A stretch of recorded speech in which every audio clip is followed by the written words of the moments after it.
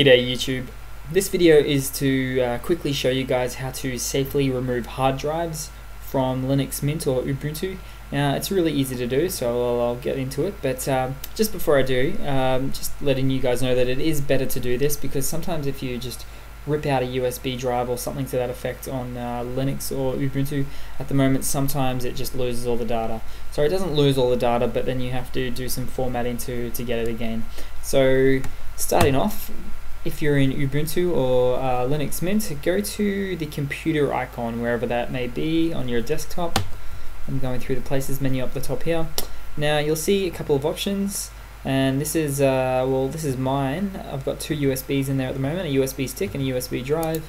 So you can either right click, safely remove, or just across the bottom left here, just click the eject button, and then you can safely physically remove the drives from your machine.